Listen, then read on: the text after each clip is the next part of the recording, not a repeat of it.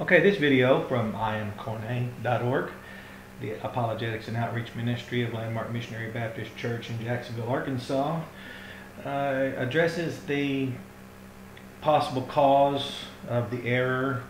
Here's IamKorne.org. My son did this, so that's why I'm really grateful. He actually is behind all of the technology. He and the young pastors at our church that are techno-savvy, they're native techno-savvy specialists. So I'm working to catch up with them. But the interesting thing that I found is that this error of omission, Mark Kielar, a very great expositor and teacher, he came out of a background, let's say Arminian background, then you come all the way across and you go perhaps, as some people say, too far. I don't know if I would ever find it necessary to negate someone because of an error of omission. It can happen and does happen to all of us. We review and revise and improve our understanding of the Bible. Hopefully we do that before we broadcast, publish, or distribute too much of our error or the result of, or that is a product that has within it errors of omission. So when someone comes out, let's say, of Arminianism, it becomes a belief that somehow faith precedes birth, then all the way over here to birth precedes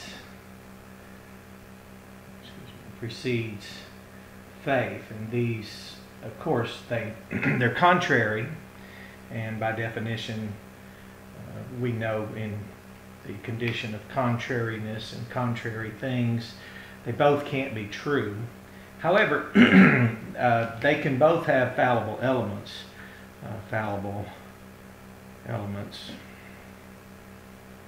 Elements here. Well, I'll just point out one. So a fallible element, a fallible element. And that's the good thing about not being an advocate for any particular construct that is completely sold out to something. The scriptures are very much sufficient. So what does the text tell us? Well, we know that when we're, let's say we consider a text, just get a little flow chart going here, and we say, let's say the Greek text, which is koine, which is very wordy, and I have to be careful, I don't want to say simple, but it's painstakingly wordy, and it has several things in it. So let's just say that while we're going through our text and we consider etymology, and we consider syntax and grammar,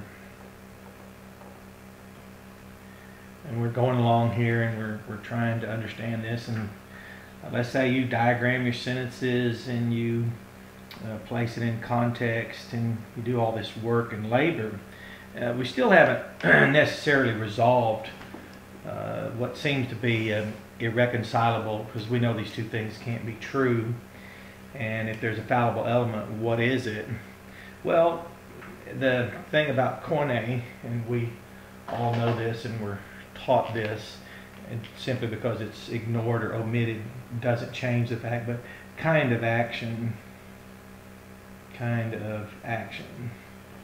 is very large in God's Greek language. He's the one that created koine. He's the one that gave it to us. He's the one that inspired authors to produce that for us, and we have that. So when we omit this, and both sides seem to have done so, a proper understanding cannot, it's impossible for a proper understanding when this is omitted. In this case, that is in relationship to something very important like faith and the new birth and faith. So what we have in actuality, according to koine, the text, and it's certainly nothing that I've found anyone able or willing to debate. It would be embarrassing for them to try to somehow come from one of these fallible constructs, these here. These are just, this one is, the fallible element here is, it falls short, and this one presumes a little bit. So they both are missing the kind of action. So according to the Bible, we have gospel,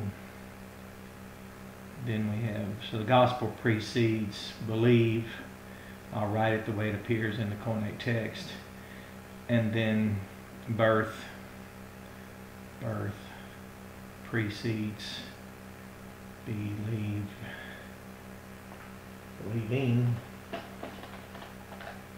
which is important enough to go ahead and write it down.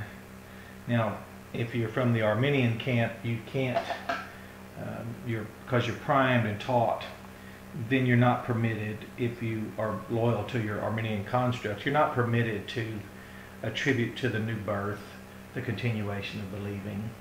And if you are committed to the construct, let's say Calvinism, which comes in a variety of forms, but let's say you're committed to that, and one of the core things is birth precedes faith, then you're not permitted, encouraged, nor even able, because you might be overinvested. It's like the book Subtle Power of Spiritual Abuse. You may have gone too far that you couldn't return. It would not be a consequence to Christians for someone to come back closer to the Scriptures, which we're either going to the Scriptures or away from them, and we're all encouraged to come to the Scriptures.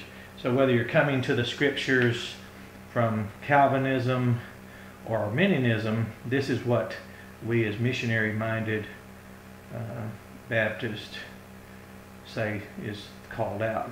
And we call people to come out to this, so that this endless banter, which of course I know sometimes we may have to, we start somewhere. Everyone starts camped somewhere.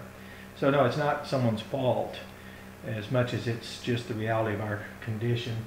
As Dr. Walter Martin taught me, when someone says they were raised a certain way, he said, remind them immediately that it's not their fault, so that no one who's actually carrying out evangelism, especially an apologetics and evangelistic outreach effort. We began with the Fishers of Men program, and it was written by a Baptist, and it was to provoke us to go out and fish for men and gave us an approach, and it was very good. So we've added apologetics, extended that. But certainly a person doesn't have the right attitude nor spirit of Christ if they're ready to go out and just blame people for these omissive errors. When you're looking at things through a construct, if you'll notice, this can become difficult. These can become, for lack of a better illustration, almost like a pair of glasses here, where we can only view things through these lens that we've been given. And as I've said, I have no animosity toward that, because I certainly came out of things so skewed and blinded by them that I couldn't see anything, were it not for God gracing me with men who were not proponents or advocates of Arminianism or Calvinism.